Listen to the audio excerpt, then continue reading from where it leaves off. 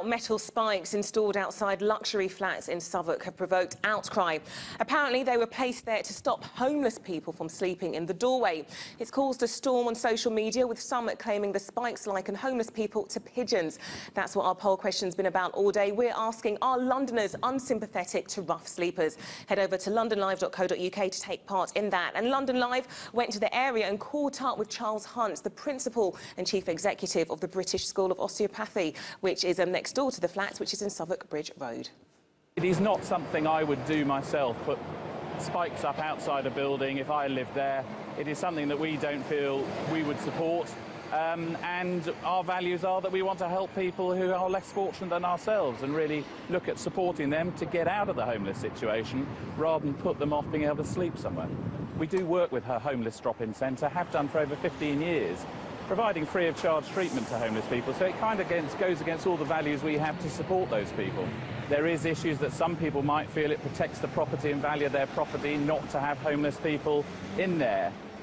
There is some view that might be the case, but I'm sure there could be better ways of doing it that don't look quite so medieval and unsupportive, really, of a number of people who are perhaps homeless through no fault of their own. We haven't been consulted at all about them. To be fair to the owners of the flats, they're not our entrance to the building.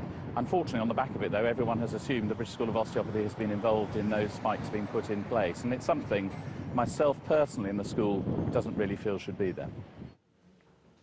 Right now, I'm joined by Paul Atherton. He's homeless and is a social filmmaker, and Jack Hart from the Freedom Association. Now, Paul, how does this sort of thing make you feel? Well, I think part of the problem is it is actually sort of highlighting a physical manifestation of the feelings towards homelessness by some Londoners. And it's really hard to believe that, like, less than 2 years ago when London hosted the Olympics and everybody was embracing, that we're now looking at these sort of barbaric spikes that are protruding.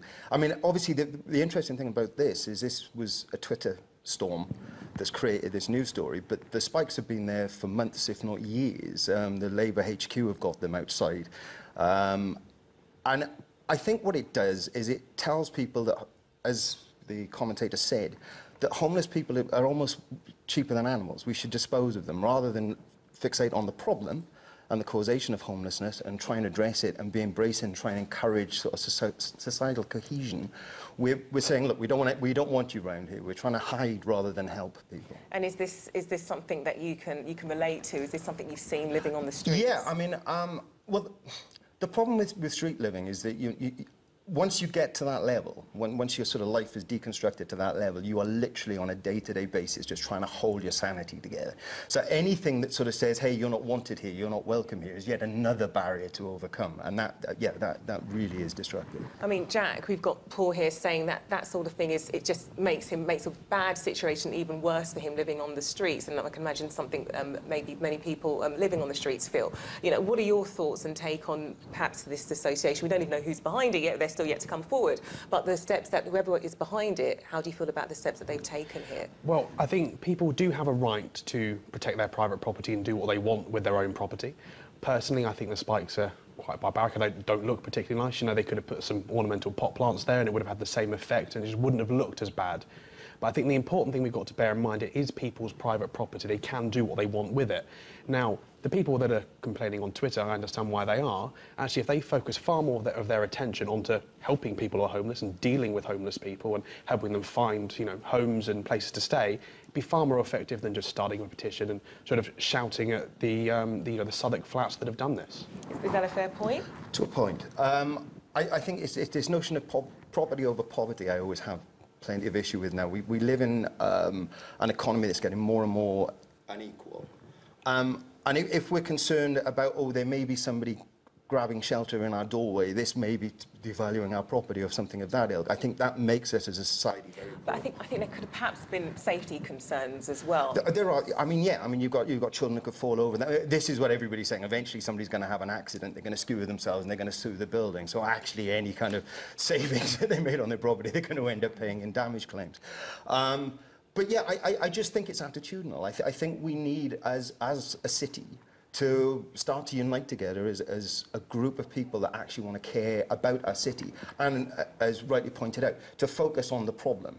But I think actually the spikes in terms of sort of placing things in property, again, it just reaffirms things in people's mind that it's acceptable. This isn't a new thing, is it? With these sorts of spikes turning up around No, London. it's not. No, it isn't. As I said before, it's been going on for some time. But it is interesting that people have complained about it, and it takes a Twitter storm for it to become newsworthy.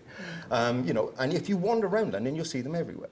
But as rightly pointed out, a lot of the time they're not done as barbaric as this. I think this is what it really causes. So you think they should try to make sure homeless people don't sleep outside, just as the way they did it is what you're unhappy with? Yeah, I don't think the way they've gone about it is the best possible way. But is that fair? Is that fair trying to get rid of people if you actually see the alcove? It seems like, you know, if you're on the streets, it seems like you could potentially stay warmer, you could stay out of the rain. It seemed like a decent place for someone living on the streets to live. One of the things I've actually found really odd with this whole Twitter storm is it's almost as if everyone's saying, well, the spikes shouldn't be there, so it's OK for someone to sleep there.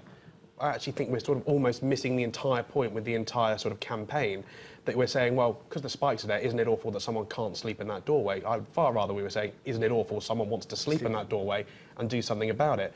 I think, in reality, looking at how we sort of shape and help with homelessness, if we did things like sort of cut regulation, made building property far easier in London, it would actually bring prices down. If we had lower taxes, people would have more money, be able to afford things. There is things we can change as a society which affect homelessness and make it, you know, such a problem in the capital.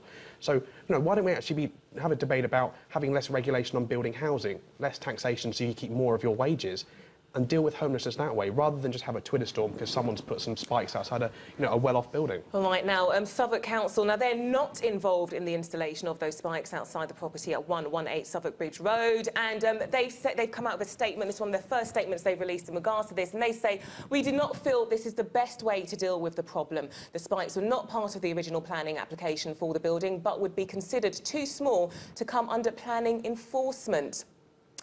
The spikes were, well, as I said, they're not part of the planning permission, and actually there's nothing that they need to do about that. Now, how do you feel about this? Now, Southwark Council, they've said they're not behind it. It wasn't part of the planning permission. However, they're not really breaking any real regulations here. Eventually, it's going to be down to the property what they do. I mean, I think they will probably acquiesce and remove them, I would suspect, just purely from a public relations exercise in this regard now. But again, we see this all the time where councils and things kind of step back and go, well, it's nothing to do with us. And I actually think it is everything to do with them. I think, you know, they've been elected, they should be addressing these problems. But of course, what they have to do is they have to address the fundamental problem, which is homelessness in their borough. And of course, they're not dealing with that effectively at all.